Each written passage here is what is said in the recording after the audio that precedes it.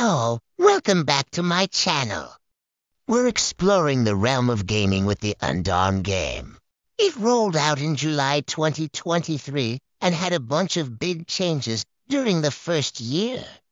So strap in and let's jump in. Undawn is a newer first-person shooter set in a dystopian future where humanity's last stronghold is an island.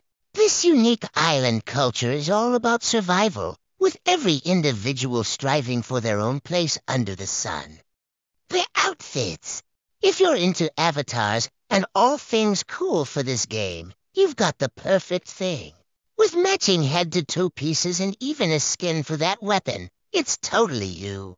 The game features dynamic gunplay and melee combat, along with an intricate crafting system for weapons and gear. You also have the chance to ride a variety of vehicles, from classic cars to futuristic hovercraft. When it comes to combat, you'll be facing off against AI in various game modes. There are also co-op missions where you can team up with your friends to tackle different objectives.